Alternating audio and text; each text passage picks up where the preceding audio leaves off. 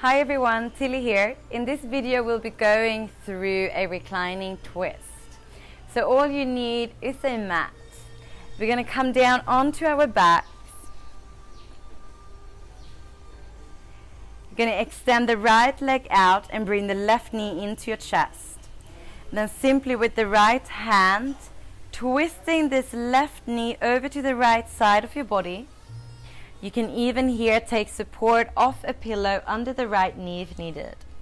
Otherwise, extend the left arm out to the side and feel this opening across the body. Breathing through your spine, supporting circulation into your spine, and also gives your internal organs a gentle massage.